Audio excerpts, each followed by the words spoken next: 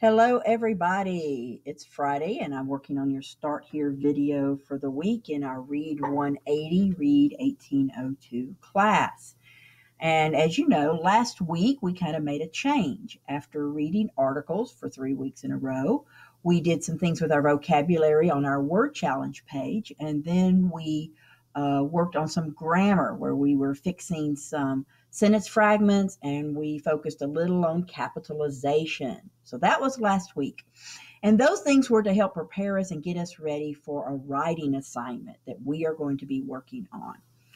So as we go through, I am on week of October 5th through 9th. That'll be next week. And the first thing you have, of course, will be the Start Here, where I will post this video. The next thing that we are doing is a bell ringer, okay, that you're going to be doing. This is in your Google Slides. So keep in mind, you open Google, you go to Waffle, you go to Slides, you will open your digital binder. Okay, digital binder.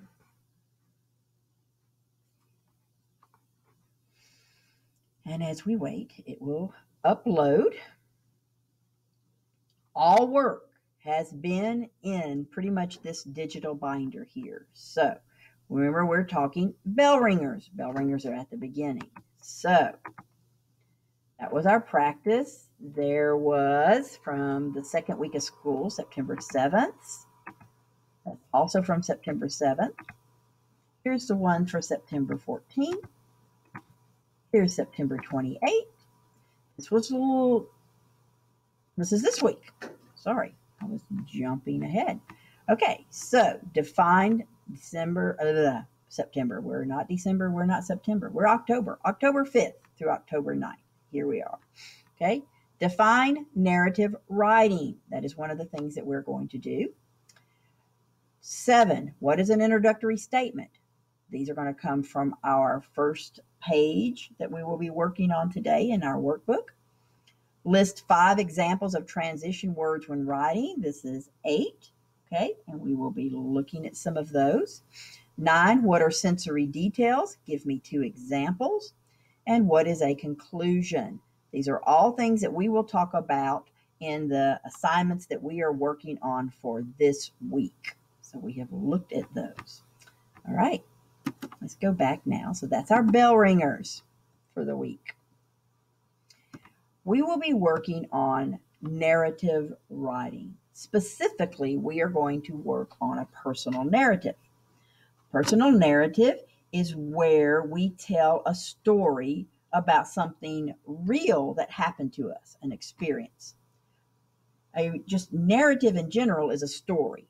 A narrative can be anything that's made up, but a personal narrative means it is something that you experienced that happened to you. And that's what we will be writing this week. If you actually think about it, last week when we did our grammar page, we read a student model, and it was about somebody who was telling about being in a car wreck and going to a hospital and missing school. And that is exactly what you will be doing. You're going to be doing a personal narrative like that, something that you experienced. Now, in order to plan for this, you're going to go into your workbook or the scanned copy and go to page 48. I have already opened that, so I am here. Page 48, narrative paragraph. And we're going to read through, and what you're going to be doing is answering these here on the side that you can see, right? So, writing text type is narrative paragraph. This top says, a narrative paragraph tells a story about real or imagined events or experiences. Read Diego Rodriguez's narrative paragraph about when he had the chicken pox. So we're going to read this, then we'll come back to answer. Student model, A Pox on My Party by Diego Rodriguez. When I was 14, I caught the chicken pox, which made me worry that I would have to cancel my birthday plans. First, I noticed the scarlet spots in the mirror, but thought they were just a little acne. That was embarrassing enough because my birthday party was in 2 weeks. By the next day, the spots had spread. The itchy bumps covered my body and made my skin feel like it was on fire. I raced to the doctor and learned that I had the chicken pox. The whole next week I worried at home. Would I have to cancel my party? Would I start a chicken pox epidemic among my best friends? After 2 weeks, I returned to the doctor. She said I was no longer contagious, and I felt a huge weight lifted off my shoulders. In the end, I had a marvelous birthday party, spot free. So that is our story by Diego, his personal narrative. Now we're going to come over here and look at each of the boxes. Introductory paragraph, a statement. An introductory statement identifies the topic of the narrative and engages the reader by establishing a point of view. Underline the introductory statement. So introductory means it's going to be here when we're looking at things in the beginning, right? So what is it we are talking about?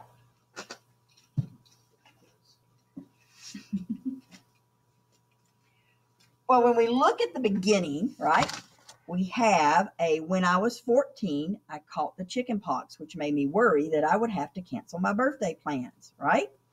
That tells us what we're going to talk about. He's telling us when he caught the chicken pox. He told us his age, and he told us what was his concern. Why was it important? And that is because he might have to lose the ability to have his party, might have to cancel. So when we underline, this is what the sentence we're looking for. Box 2, detail sentences describe events or experiences in time order. Number the events 1 through 5 in time order, meaning you're going to go through here and where is the first thing that happened? What happened after that? Then what did they do? What happened again? And hit finally. So if we go through, transition words are a wonderful thing. They really help us figure that out. And we have right here, first. First, I noticed. So that's probably the first thing that happened. Then we keep moving and we have by the next day here in the middle.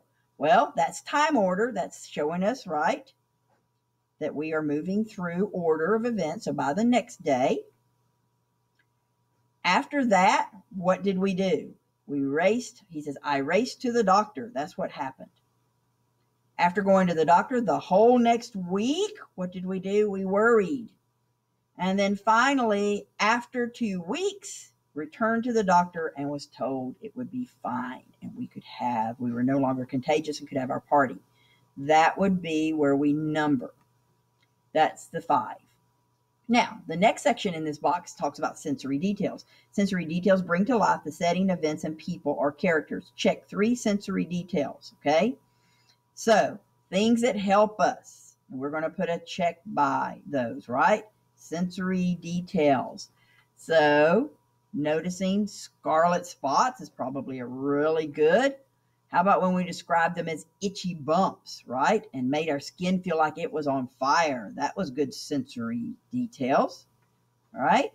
And then how about at the end when he says here, when I was no longer contagious, what? I felt a huge weight lifted off my shoulders. That would be not something that really happened. He wasn't carrying weights around, but because of the emotional release, he felt that. And that is a great descriptive, again, sensory detail, descriptive phrase for us. So we put checks beside those.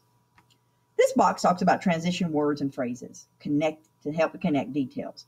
4 says to circle 5 transition words or phrases. So first is a word. We used that one earlier. That might help. But by the next day is a phrase, as an example. Go circle those, okay, as you go through.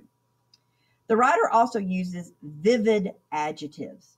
Vivid adjectives are ways to describe the experience in a lively way. It helps us to see it better or hear something or smell it or taste it. So in this case, we're seeing, right? And we're supposed to double underline some of those. I remember mentioning the word earlier, like scarlet. That would be a great example of some things, right? And itchy might be a really good thing that we could look at. And how about even down here, a marvelous birthday party? That could be an example. The concluding sentence completes the narrative in a satisfying way. It ends the story kind of letting us know what happened or leaving it with a sense of expectation, and you're to put a star beside the concluding sentence. Okay? So that is what we are doing here for this particular paragraph assignment that you will be working on. Now let's go back into Google Classroom. Okay, I will be shutting that. After we've done that and, looking at it, you're going to be working on brainstorming. Does everybody remember what brainstorming is? Brainstorming is that place where you throw out ideas that you might use. And nothing is silly, nothing is too stupid, nothing is too crazy. Any idea is acceptable. And in actuality, this is one of those things that we use not just in school, but out of school. We use it in the business world. We use it in almost any area. When they have a problem, one of the things they do is take the time to brainstorm. Well, in this case, we're brainstorming for a writing prompt. And our writing prompt is going to be, tell about a time when you had to miss school or an important event. And you have here this Google drawing. Okay? Read the writing prompt in the middle of the idea web, then use the boxes to help you brainstorm. Okay. Writing prompt. Write a narrative that tells about a time when you had to miss school or an important event. All right. And mine may look a little different. Yours might do this way, might not, but you just open this up and there's your text box. Each of these is a text box. So they give you some examples to write about. Did you have any illnesses that would have been a time when you had to miss school or an important event?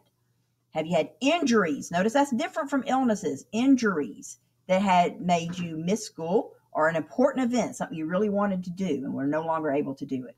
What about any accidents? Have you had accidents that somehow made you miss school or an important event? And last, visits, like a trip, right?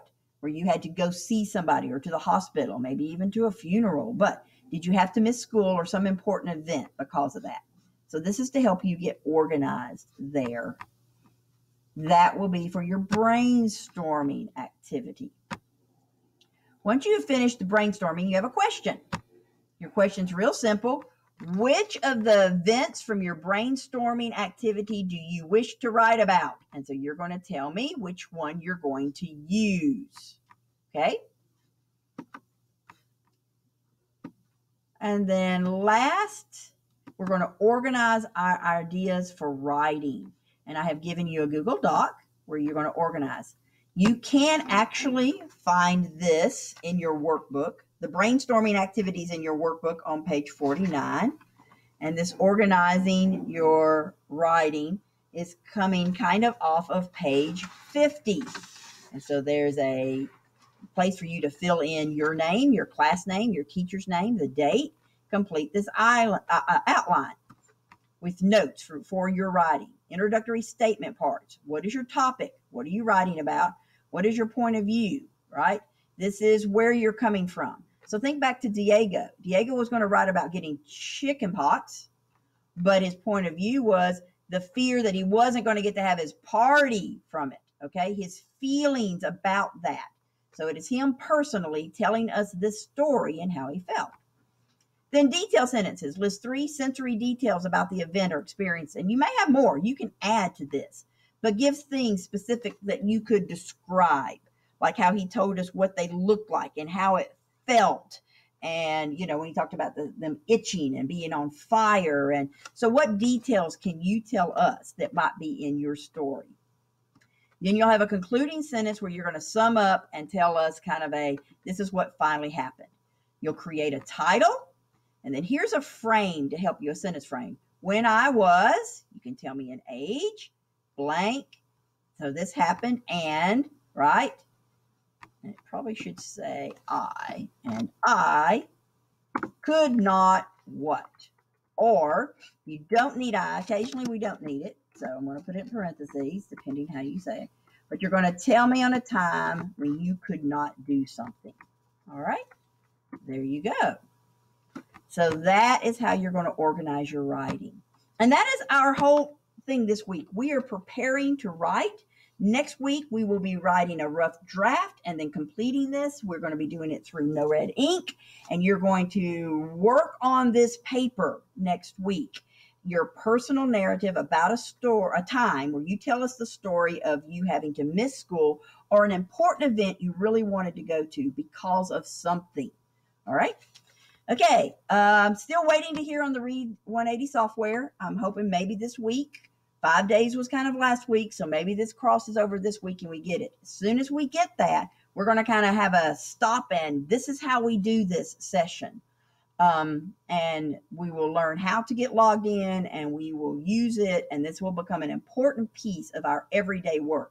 We won't have as much of some of this other writing and reading. We'll do it, but it won't be as much of it on any given week because of that, because we will be getting this done. All right.